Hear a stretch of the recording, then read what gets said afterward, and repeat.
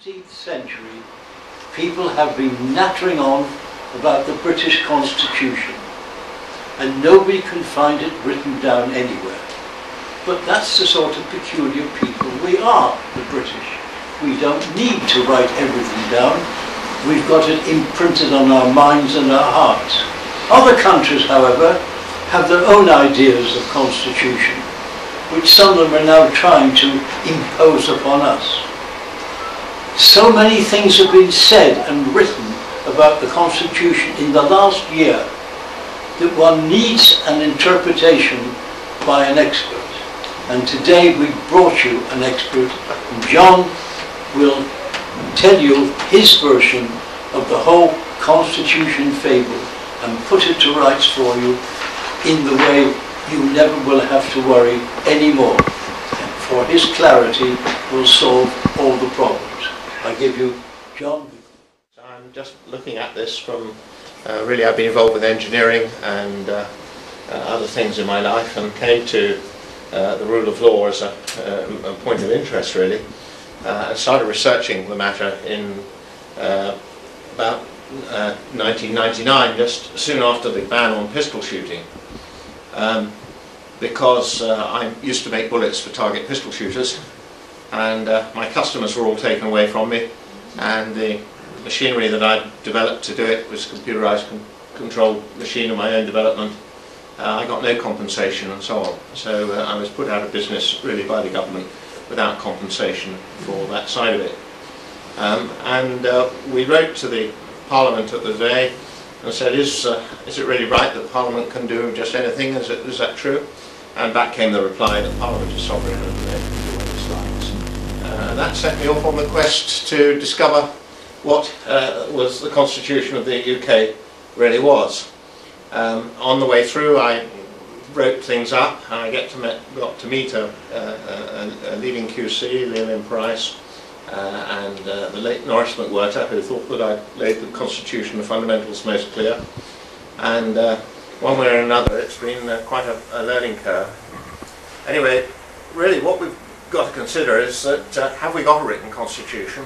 And obviously we're often told that we haven't, but we've got lots of constitutional documents written over many centuries. All those who hold any office are contracted to obey it by their oaths of office and by the rules of law. So that's a fairly straightforward logical assumption that must apply if one is to have a rule of law. And therefore the question arises really, has Parliament been accorded absolute power? If so, there could be no constitutional limitations to control it. Conversely, if there is constitutional limitation, then it's plain that it ought to act as a firm limitation or boundary, at least until such time as it's changed or altered, and therefore there must necessarily be legal constraint and remedy for the people should it become abused. Well, one of the most famous documents of all time, of course, is the Magna Carta, and there's a copy at Salisbury Cathedral, not far from here. I expect many of you will have seen that. And of course this was a charter which King John was forced to sign. The intention was to constrain and limit his power, and that was indeed the purpose of it. And it's been reconfirmed throughout our history, I think some 32 or 33 times at one stage or another. If you wind forward to the next really most important occasion was the Glorious Revolution in 1688, when Magna Carta had fallen into disuse because of the divine right of the Stuart kings, and once again we had an upheaval. There was a revolution which was relatively peaceful, but it was forceful enough to throw James II out, and the settlement terms were made, and a declaration of rights was part of the settlement, and the crown was then handed over to William and Mary, which were the founders that moved through to the Protestant line of the Hanoverian succession. The document on the right hand side there is actually in the House of Lords Records Office. That is actually the Declaration of Rights which I'm holding, and that is the original document which was read to William and Mary before they were handed the crown in 1688 as the terms and conditions upon which they could hold the crown and to which they agreed. It was subsequently included with the Bill of Rights, which is the left-hand document there, and once they had re-established the throne in their name, and that was considered to be a lawful parliament, it was decided that people would attempt to try and subvert this again, and therefore a Bill of Rights should be made. And if you read the Bill of Rights, it is a bill which says, historically it opens with a little paragraph, said that James had done lots of things wrong. There was a settlement made which came in the form of a declaration, and here it is. And just after the very first top part of that paragraph up there on the Bill of Rights, the first sort of 6 inches, you'll find from there down it's the Declaration of Rights, because it cites it and says that's how it is, and we're going to confirm it and establish it with the force of law. So that is the fundamentals between the Declaration and the Bill of Rights.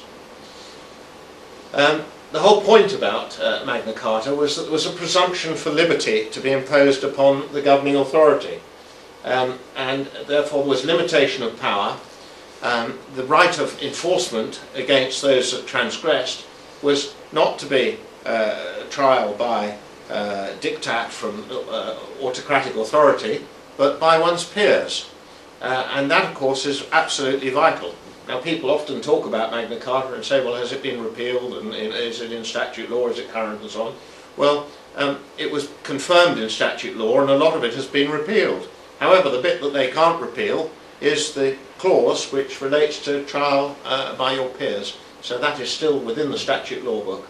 And of course there was, if you've got a charter that's going to be constitutional, it did the other things. It created a right of redress and a right of enforcement, and said that yes, we can take up arms against the Crown under certain circumstances if there has been total and well-founded abuse. And once redress and remedy have been recovered, then the time allegiance will then once again be returned to the Crown. So it had teeth. There's its statutory version. That one was updated in 1979. If you go to the stationery office, you can order a copy of that. No free man shall be taken or imprisoned or disseized of his freehold or liberties or free custom, or be outlawed, or be exiled, or anywise destroyed. Nor will we not pass upon him, nor but by the lawful judgment of his peers or by the law of the land. We will sell to no man, we will not deny or defer justice or right. And elsewhere it says, shall not be infringed or broken, it shall be of no force or effect. So you can see it was intended to be a limiting document.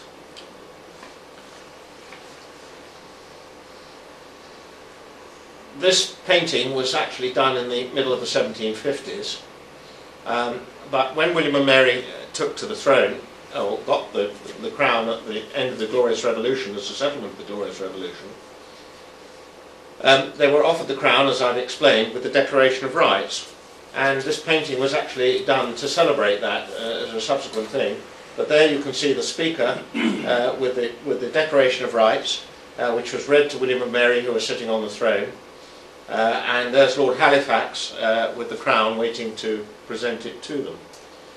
So much was thought of the great thing, and this was in the banqueting hall in Whitehall, of course.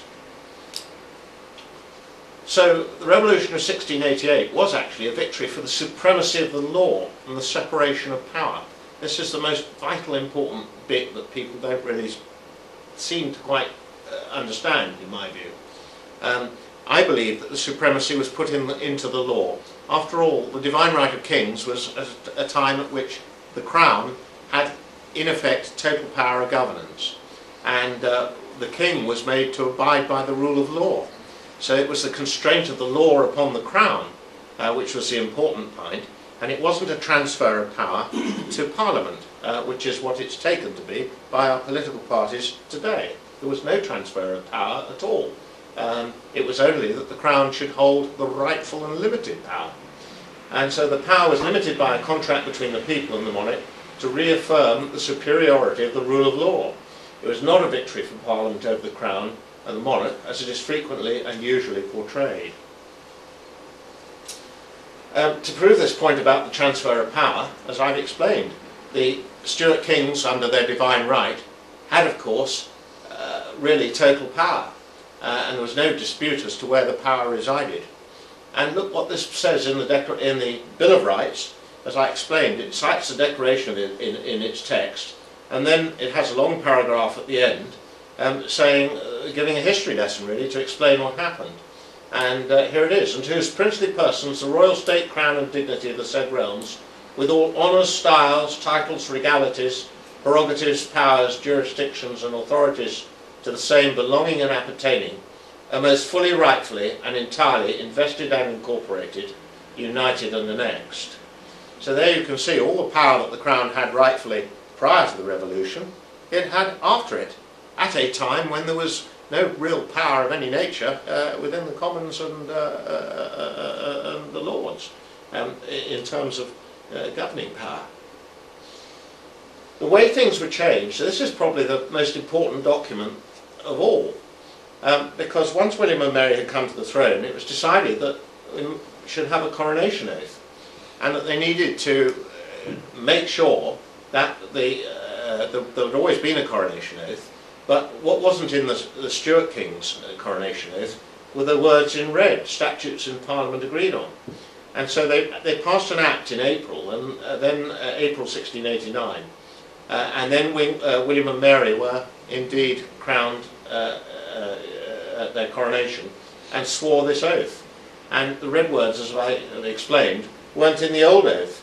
And so this changed everything, because the Archbishop or Bishop shall say, "Will you solemnly promise and swear to govern the people of this Kingdom of England and the dominions thereto belonging, according to the statutes in Parliament agreed on, and the laws and customs of the same?" Now that is a vital ingredient, because once those words were in the coronation oath, it was then obvious that no crown or monarch could deny that they were bound by the statute law, because there it was in plain words. And so it was those words on that parchment, and I have to say it's a great thing to be able to go to our House of Lords Records Office and actually get out the original documents from that time, most beautifully written, as you can see, all stitched onto vellum, onto skin, stitched together. It's an incredible thing that we have these records in this way. A constitutionally limited monarchy, therefore, bound by the custom, law and statute, that was part of the oath. Clearly the prerogative power, therefore, may not be used in repugnance to the law in force. Because if the monarchs agreed to abide by the law in force, how can the power of prerogative power of the Crown, that's just the monarch's ability to enforce things, go contrary to the law? It obviously can't. Therefore, a limitation of prerogative surely must be that it cannot be used in repugnance to the law. Royal assent is a prerogative of the Crown under constitutional restraint of the law and custom.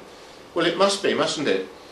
For instance, our Declaration of Rights says that there shall be no torture, no cruel and unusual punishments, there shall be no taxation without representation, there shall be no standing armies, and many other things, and of course freedom of speech in Parliament, which has recently hit the headlines with our friend the Speaker, and so on. Anyway, that is all part of the Bill of Rights, and those are constraints upon the Crown. And there, of course, are the words that make it utterly clear from the coronation oath. There is Queen Elizabeth's oath on the right-hand side, and her father's on the left. And because I'm a layman, of course, I wanted to check on all these things, so I've looked through many law books and references and so on, and it's not me dreaming it up. Here it is, Sir William Blackstone, one of our greatest lawyers. "However, in what form it soever be conceived, this is most indisputably a fundamental and original express contract, and to reduce that contract to a plain certainty, so that whatever doubts might be formerly raised by weak and scrupulous minds about the existence of such an original contract, they must now entirely cease, especially with regard to every prince that has reigned since the year 1688. Well, this was 1765 when he wrote his famous commentaries on the laws of England, one of our great judges. So there it is utterly plain that we have a contractual situation regarding the coronation oath and so on. So I thought, well, this is very interesting, and having started this quest, I decided to get my MP to ask the then Prime Minister Tony Blair a parliamentary question, could a minister of the Crown recommend a breach of the coronation oath? They, after all, are supposed to abide by true allegiance and so on, and the rule of law. So kindly my MP at that time, Howard Flight, said, yes, that's a good question. I will send a written question to the Prime Minister. And the Prime Minister found it too difficult to answer. So he delegated it with a letter on the left via Jan Taylor to the then Home Secretary, Jack Straw, who replied on the right-hand side. And there's a bit of delegation on the left-hand side. And on the right, you can see the coronation oath. I'm replying in light of my constitutional responsibilities. I can confirm that the coronation oath is a solemn undertaking by the Sovereign and is regarded as binding throughout her reign. Her Majesty would not be advised to give her assent to a provision which contradicted that oath. Well, there you have it, ladies and gentlemen. I was very pleased to get that answer. I thought it was the right answer. It's a logical answer. It's the answer that I should get. Why it couldn't have come from the Prime Minister is quite beyond me. It was a perfectly simple question and shouldn't, of course, need asking. But there it is. So we had a plain answer. The next thing to do, really, was to look at the Coronation Oath Act again from, and here's the beginning of it. And it's very interesting because the preamble of the Coronation Oath Act tells you why the Coronation Oath was taken.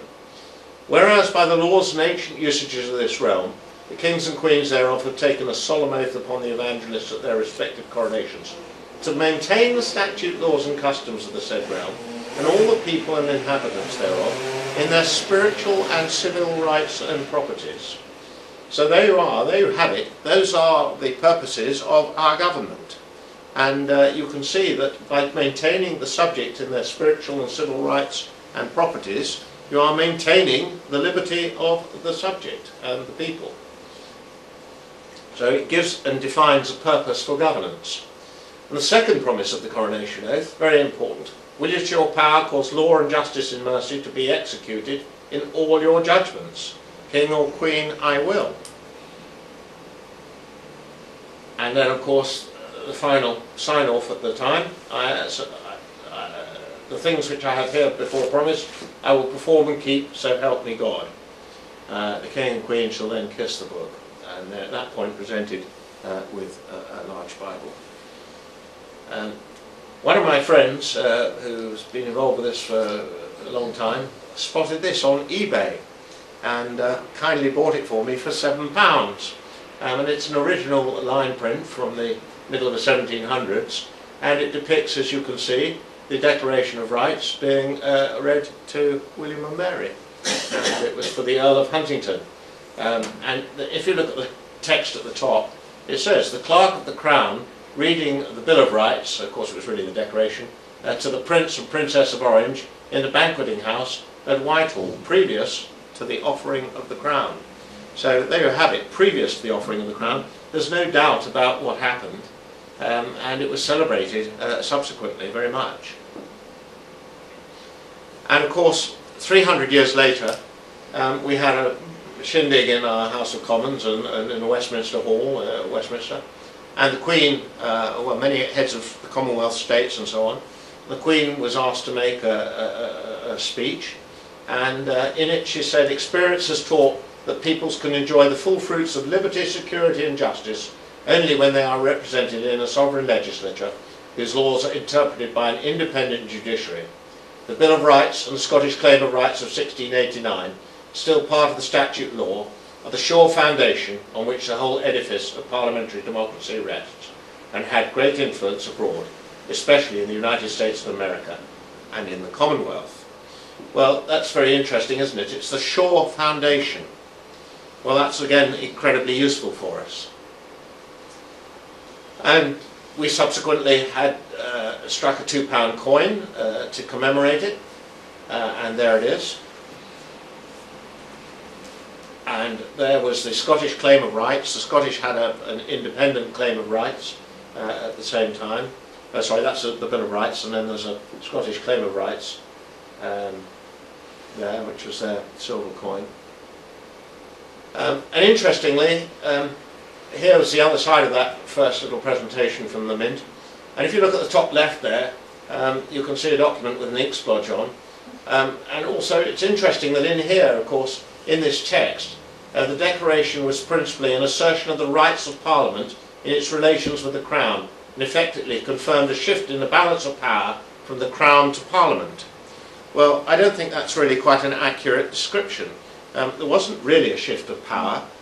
What the Crown couldn't do was to deny the law. But the principle is that the Commons and the Lords advise the Crown on its use of power. And the Crown would not generally go against that advice, but quid pro quo, that advice must also be for the purposes of the Constitution. That is quite plain. Anyway, it's interesting. There is the ink splodge document on the top left, as you saw, and that was actually a draft of the Declaration of Rights on the right-hand side there, on which the clerk spilt the ink. So it's quite an amazing thing. They still even have a draft handwritten part of it. But it's surprising, isn't it, that in the Mint's document they don't actually put, we've got the whole document exists, and they didn't actually show us put a picture of that. They just had a picture of the one with the ink splodge on it. I don't think that would be the same in America. So having discovered these things, I thought, well, what does Parliament think about all this then? So I dug out Erskine May, which is parliamentary practice and their parliamentary handbook, and thought we'd better have a look at that. And the same thing is confirmed in this bit of text from Erskine May. The Act of Settlement affirms that the laws of England are the birthright of the people thereof, and all the kings and queens who shall ascend the throne of this realm ought to administer the government of the same according to the said laws, and all their officers and ministers ought to serve them respectively according to the same. The succession to the Crown Act 1707, of course this was an anti-Jacobite measure, declared it high treason for anyone to maintain and affirm by writing, printing or preaching that the kings and queens of this realm, by and with the authority of Parliament, are not able to make laws and statutes of sufficient force and validity to limit and bind the Crown. Well, those words are very important. They're saying, in principle, if you just wrote a document up that said that the law was of insufficient force to limit and bind the Crown, you were committing high treason. That was not repealed until 1967. So that's pretty important. And nor was this a modern principle of constitutional law established for the first time by the Revolution of 1688. If not admitted in its whole force so far back as the Great Charter of King John, it has been affirmed by Parliament in very ancient times. So there we have it, Parliament's very own handbook, stating quite clearly that the law limits and binds the Crown and the government thereof. There is the actual Act of Settlement from 1701, and at the top, whereas the laws of England are the birthright of the people thereof, and ministers ought to observe them respectively according to the laws, a little bit underlined in red on the left there. So quite clearly the law is meant to be obeyed. I'll come back to this, but the cabinet members swear oaths of office. The words in black I'll come down to in a little bit later on. MPs have a code of conduct. In their code of conduct it says that they have a duty to be faithful and bear true allegiance to Her Majesty the Queen, her heirs and successors according to law.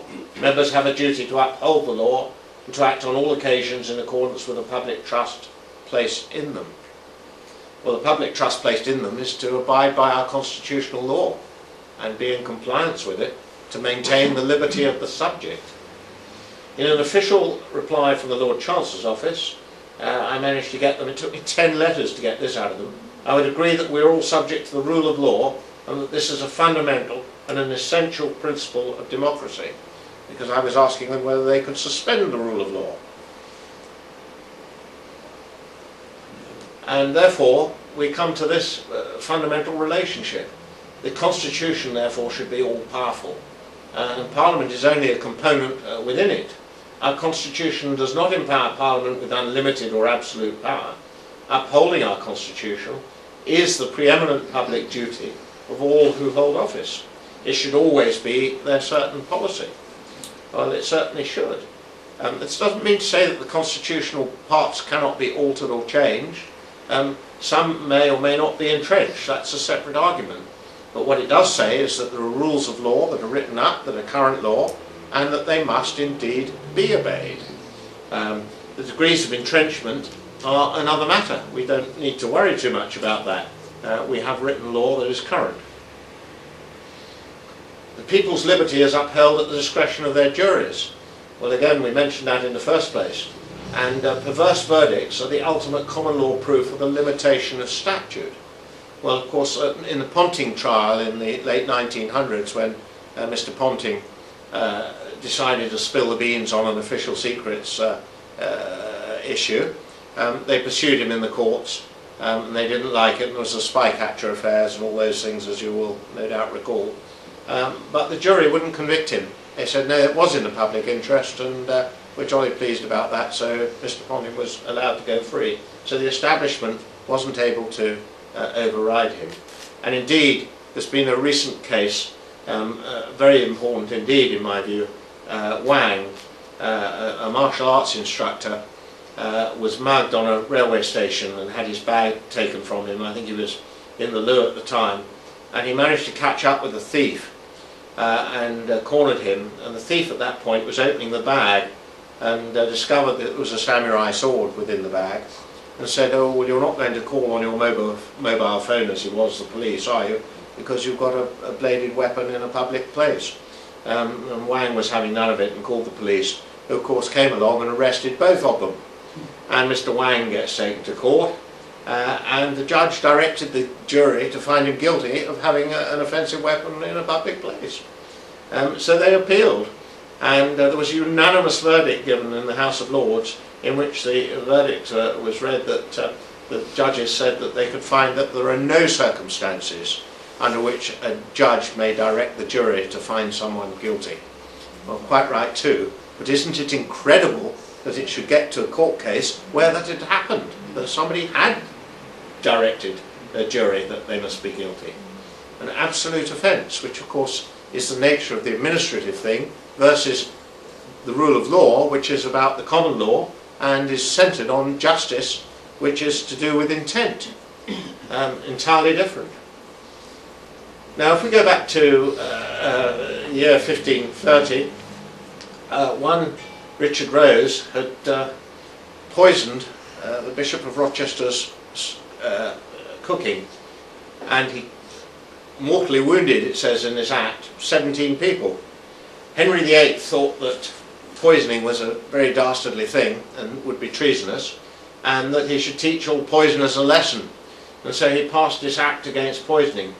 It is incidentally the oldest act that I've handled from the House of Lords Records Office, but it's very nasty if you're Mr. Richard Rose, because this instructs that Mr. Richard Rose shall be therefore boiled to death, and he was indeed duly boiled to death at Smithfield, and I was able to confirm that. There's a little bit of text where it says it. Richard Rose shall therefore be boiled to death. And Hall mentions another act, that those who poison any person should be put into hot water and boiled to death. This act was made, adds he, because one Richard Rose in the Parliament time had poisoned divers persons in the Bishop of Rochester's palace, for which act, in fact, he was duly boiled to death in Smithfield. Well, you can see that these powers could be very great indeed, and Henry VIII considered himself to be pretty dictatorial, and he had his Act of Proclamations in effect to put his word to be the law, but nevertheless by and large he tried to abide by the common law of the day. But Sir William Blackstone was quite clear that the Act of Proclamations was a treason at the time. However, what happened of course was that we came to 1688, and those powers were taken away from the Crown, quite clearly. And the Declaration of Rights has this text, that excessive bail ought not to be required, nor excessive fines imposed, nor cruel and unusual punishments inflicted. And therefore, if the Crown is under that obligation, how could it lend its royal assent to a bill to create cruel and unusual punishment? Now, if we ask a person in the High Street, what do they think about Constitution? Well, I say, well, we haven't got one, but the Americans have got one. And so there it is. That's the American Bill of Rights. And the ordinary chap understands that they have a constitution that's there to try and control their executive. and therefore it is a matter of the law controlling the powers of governance. Well, guess what? They copied part of ours almost word for word. And there's the 10th article: excessive bail shall not be required, nor excessive fines imposed, nor cruel and unusual punishments inflicted. And all this is exactly the same principle, that it's about law being obeyed as a logical declaration beforehand of what behaviour must be in relating to the items itemised in the rules of law, so that we can all judge our actions accordingly. So the Americans have used exactly these same principles to build their constitution, i.e. its oaths of office, its written law that is agreed and published. In America, constitutional law is supreme. Now this is where we part with the Americans. In 1803 they had a contest, and it was called Marlborough versus Madison, and conflict because Congress passed a law which was in conflict with the constitutional documents that were there, and Chief Justice Marshall made this. Chief Justice Marshall declared that in any such conflict between the Constitution and the law passed by Congress, the Constitution must always take precedence. Section 13 of the Judiciary Act, passed by the Congress in 1789, was found to be unconstitutional and thus invalid. They didn't have really a higher formal or authority of law as such. It was just recognising the principle that there was a boundary, and if you went over the boundary, then something had to give. Well, it shouldn't be the Constitution that gives, it should be the encroachment by the new enactment. Otherwise, the Constitution clearly is mechanically useless or a waste of time. And of course, the means to get connected for the people back to their Constitution was to have a petition for redress of grievance. And of course, the Americans copied that as well from our documents, so that we could petition the Crown on a logical basis. And I believe that petitioning should mean that there are mandatory conditions upon the Crown under certain circumstances, if there is absolute violation of the fundamentals. Now, in 1929, Lord Hewitt of Bury was the then Lord Chief Justice, and he wrote this book, The New Despotism, and chapter 4 was entitled Administrative Lawlessness. Well, as a sitting Lord Chief Justice to publish a book with administrative lawlessness as chapter 4 was a bit of a shock for the establishment, and so they decided that what he was saying was that in effect laws were being passed which were devolving powers to ministers to make rules and regulations, and when those rules and regulations were made, they would in effect be as if they were part of the law enacted by Parliament. So what Parliament was really doing was licensing lots of little despots, and of course this was the fundamental of the administrative system. And Hewitt said, well, this isn't justice, and complained about it, and he wrote this book, and it caused an upheaval, so they decided to have a committee on ministers' powers to see what powers ought to exist, and whether there should be Henry VIII powers, as they got known after Henry's Act of Proclamations, where he could declare things to be the law, and whether there should be Henry VIII powers available. And guess what? They cited the extreme examples of power of government, and they cited, that is how I found out about the boiling to death of the Bishop of Rochester's cook, they cited that as an extreme power that was open to Parliament to utilise. And they said, look, we can do this, and of course we could have Henry VIII powers if we wanted to. They were there, that's what was had. And they made no mention of the constraint and restrictions of 1688 and the Bill of Rights and the changes in the coronation oath at that time. So I believe that that report is ill-founded. Now that's rather important because, well, firstly, within the report is a wonderful bit of text, and it's a very good report in many ways, but this is very revealing. The most distinctive indication of the change of outlook of the government of this country in recent years has been its growing preoccupation, irrespective of party, with the management of the life of the people. A study of the statute book will show how profoundly the conception of the function of government has altered. Parliament finds itself increasingly engaged in legislation which has for its conscious aim the regulation of the day-to-day affairs of the community, and now intervenes in matters formerly thought to be entirely outside its scope. This new orientation has its dangers as well as its merits. Between liberty and government there is an age-long conflict. It is of vital importance that the new policy, while truly promoting liberty by securing better conditions for the life of the people of this country, should not in its zeal for interference deprive them of their initiative and independence, which are the nation's most valuable assets. Well, I think we'd all, without exception, feel that that's really come true. How much administration is restricting the zeal for interference? How much is that restricting the initiative and the independence of the people today? It's colossal. Well, they spotted it way back then, and we would give a lot to go back to the amount of law that they had at that time. Anyway, because of that report, that was in 1932, and then of course things fostered on through the 30s, and they tried to do things in line with that report. And of course the war came along and interfered. And then immediately after the war with the Labour government, they decided that the best thing to do would be to formalise all the use of prerogative powers as orders and regulations and rules, and create statutory instruments so that they should all be numbered, and that all the orders and rules would be written down and numbered accordingly. And so this is very interesting, because this is the Statutory Instruments Act of 1946, which the whole thing comes alive from.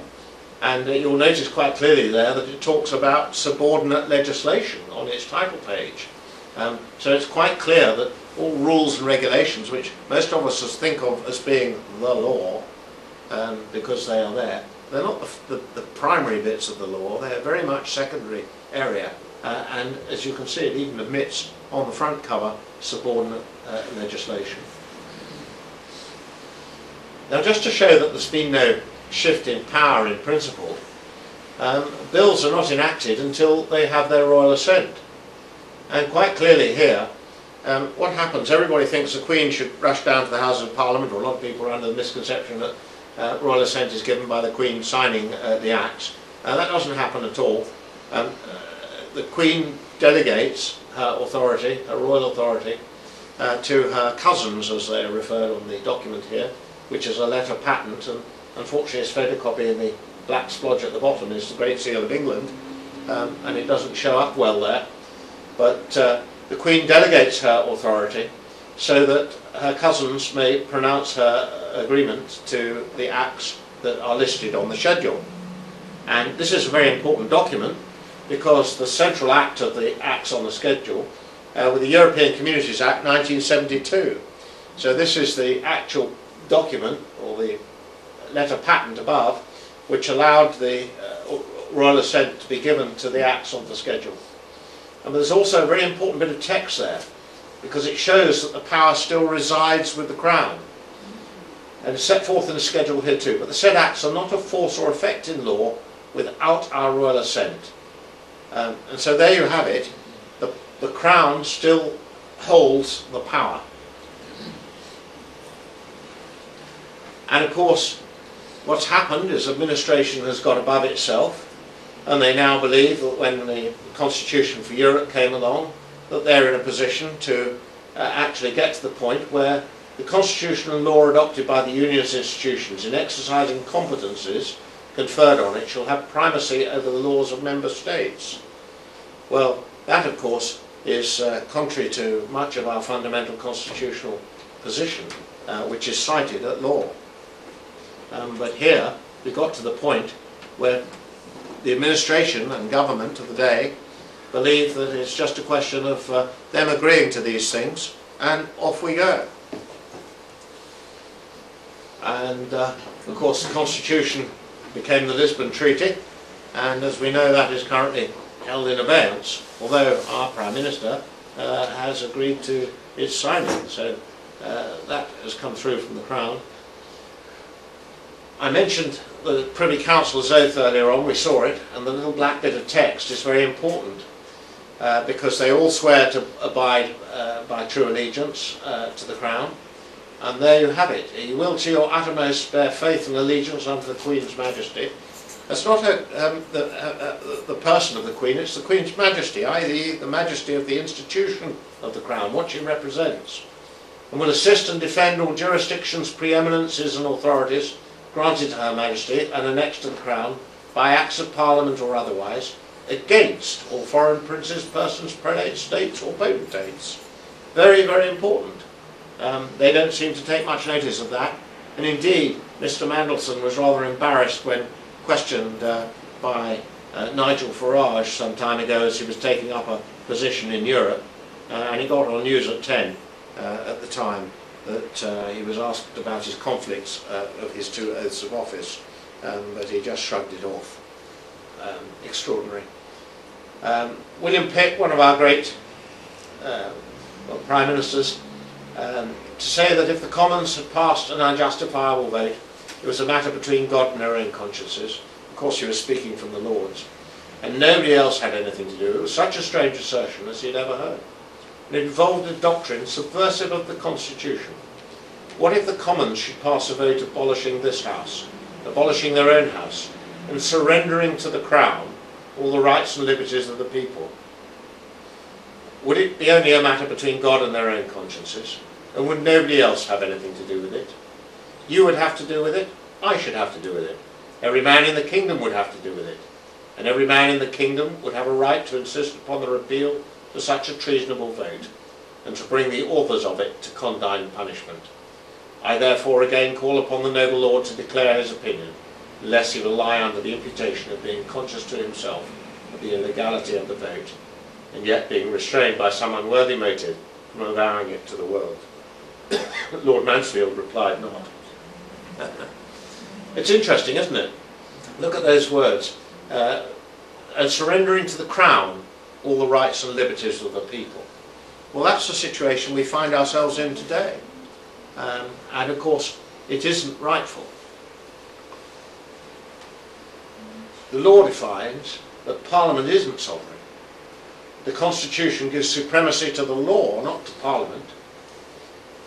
That is the current law in force, the current law of the Constitution. It doesn't mean to say that Parliament can't alter it. They may or may not be able to alter the laws, but we only need really concern ourselves with what is in force. That is the current Privy Council's oath of office. The current Privy Council are sworn to it. If you go to their website, even a few months ago, as I did, you will see it on there. The coronation oath is the contract by which we must be governed. It secures the supremacy of the law over both Parliament and the Crown. Well, it's vital, isn't it? To pass powers of governance to those who owe no allegiance to the Crown, and thus the people, must be utterly unconstitutional. And they are unaccountable to, unelected by, not removable by the electorate of the UK, again, must be entirely unconstitutional. What happens to the laws being our birthright? Acceptance of the supremacy of the EU law is a subordination of our constitution to a foreign power. To accept the supremacy of EU law, the Queen will of necessity have to renounce her coronation contract to facilitate the dismantling of our existing constitution, or be put in breach of her oath. Well, it seems to me that that must be the case. And it's interesting that in the King of the Belgians did actually abdicate for a day to take a new coronation oath over Catholicism. Bowles versus Bank of England, very important court case in 1912. The budget failed, and Mr. Bowles is obviously a very wealthy man. I think he had a dividend that could have been in the order of £30,000, and the revenue came to tax him on it, and he said, "Not on your life, you haven't got an act to take my money from me, no taxation without representation, go away." So they said, "No, we're taking your money." He took it to court and he won his case, and it was said the Bill of Rights still remains unrepealed. No practice or custom, however prolonged or however acquiesced in on the part of the subject, can be relied on by the Crown as justifying any infringement of its provisions. So that's very strong stuff. And then more recently, in 1976, we obviously, in the late 60s, we didn't have many colour television sets, and most of them were black and white, and colour was just coming in the late 60s, early 70s. And so they saw a chance to get a bit more tax, because there used to be just a television licence, as most of you will remember. And it, I think, cost £12 in the 1970s. And they decided that with the advent of colour television, they could get a bit more out of everybody by having a colour television licence. So instead of having just a television licence, we had a black and white and a colour television licence. And there was an extra charge of £6 for the colour licence. And Mr. Congreve, very brightly, went to his local post office right before the advent of the increase and bought a new television licence. And so subsequently the Home Office wrote, or Revenue, and said, you owe us £6 because your television licence has been outdated now. That's just for black and white television licences, and therefore you must pay up. And he said, oh no, not at all, my television licence is for television, and until it runs out in a year's time I don't need to pay the extra £6. Well, he advertised what he was doing, and 44,000 other people had done exactly the same thing. So it was very good. And I believe that he was a solicitor to the Queen at one time. And anyway, the outcome was that he went to court over it, and he won his case. And there's this wonderful statement by Denning: there is yet another reason for holding that demand for £6 be unlawful. They were made contrary to the Bill of Rights. They were an attempt to levy money for the use of the Crown without the authority of Parliament. And that is quite enough to damn them.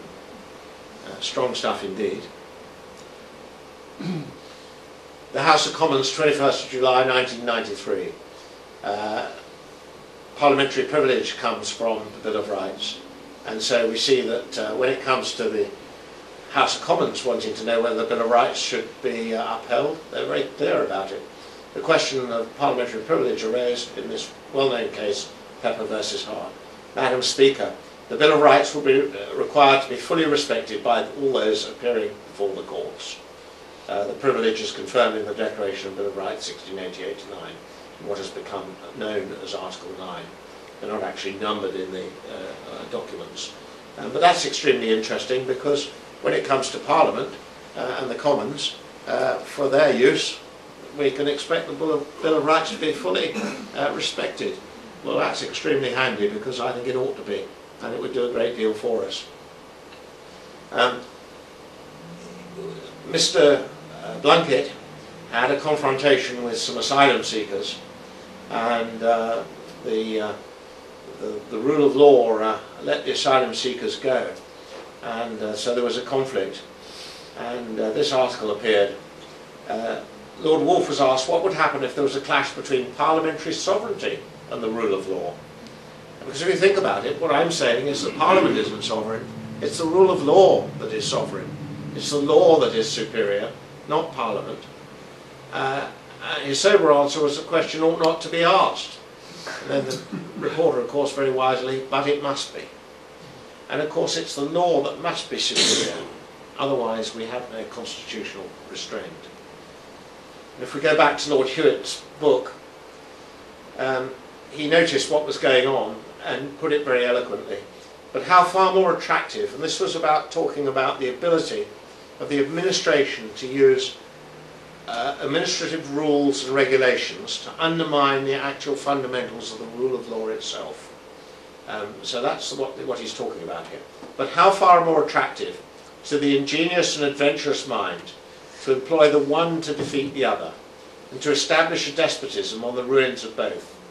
It is manifestly easy to point to a superficial contrast between what was done or attempted in the days of our least wise kings, and what is being done or attempted today. In those days the method was to defy Parliament, and it failed.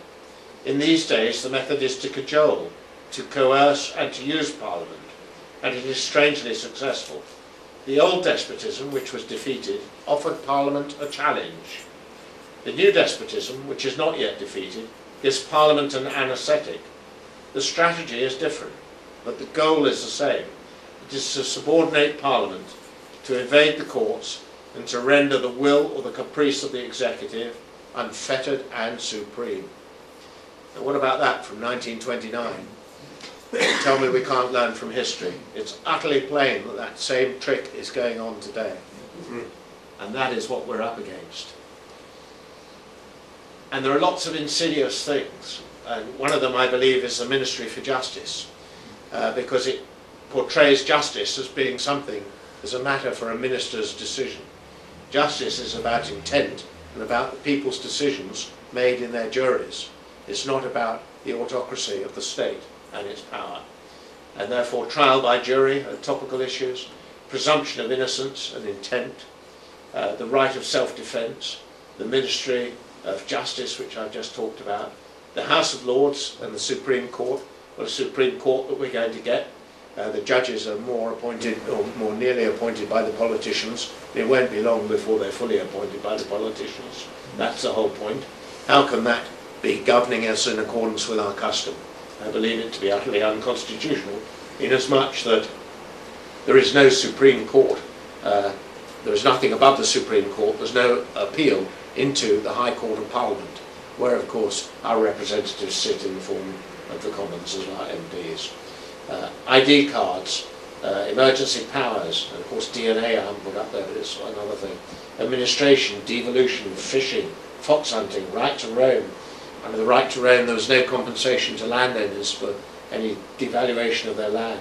Alternative medicines have been regulated out of business without special certificates and so on. And so one's initiative and freedom and liberty is being encroached upon more and more.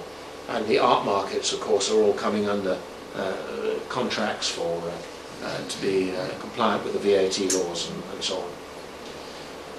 In terms of oaths of office, those who served in the trenches and the wars, some of them under the most horrifying conditions imaginable, bullets and shell fire and all the rest of it, apart from the misery of it all.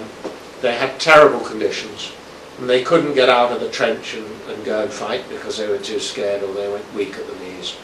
And they were held to be in breach of their oaths of allegiance to the Crown. And some of them were shot and others court-martialed and so on.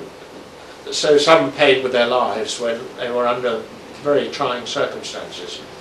But it doesn't seem our MPs put the same degree of allegiance into their oaths of office as perhaps soldiers have been forced to in the past. Well, that's how it strikes me. The Bill of Rights is described by Sir William Blackstone as the undoubted duty of the King.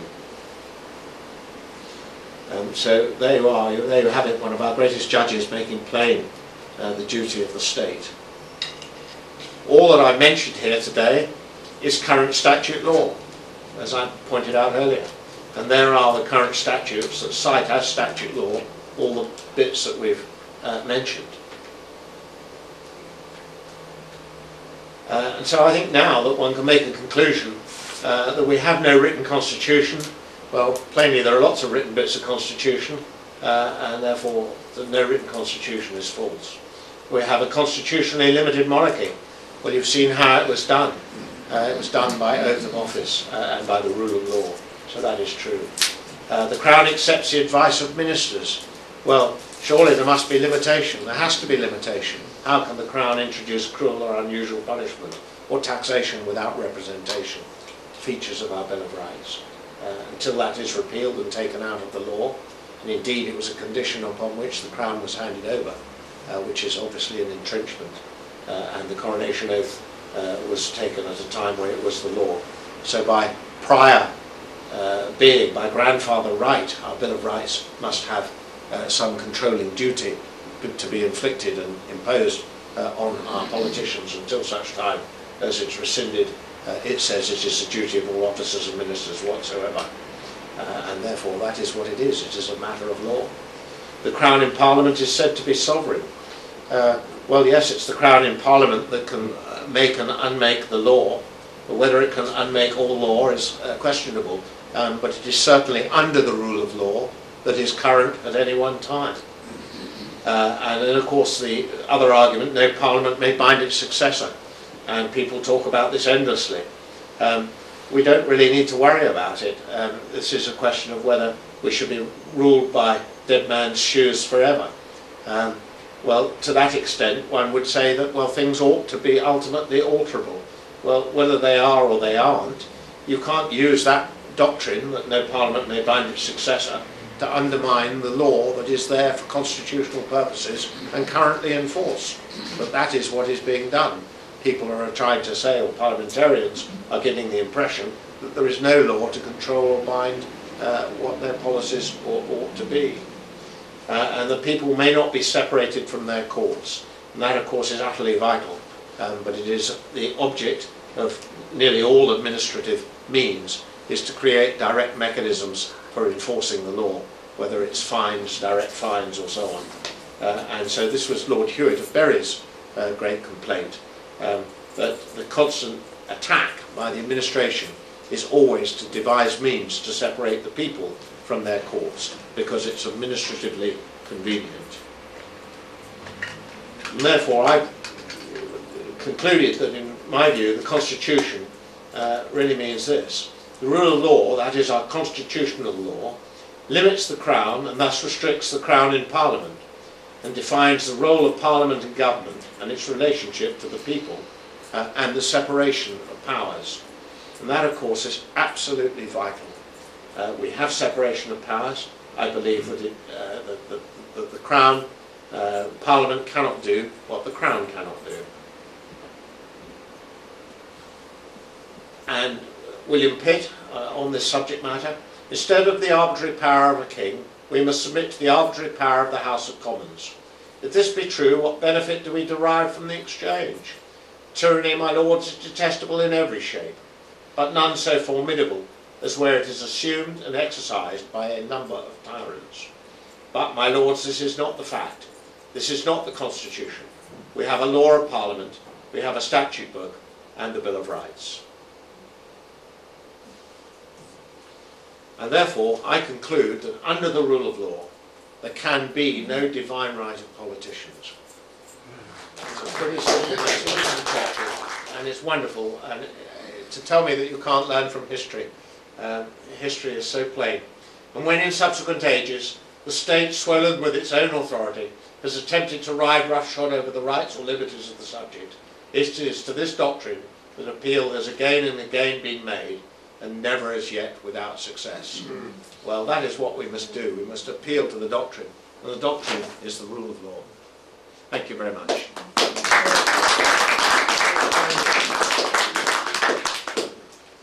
Well, thank you very much. I think we'd best now have a break.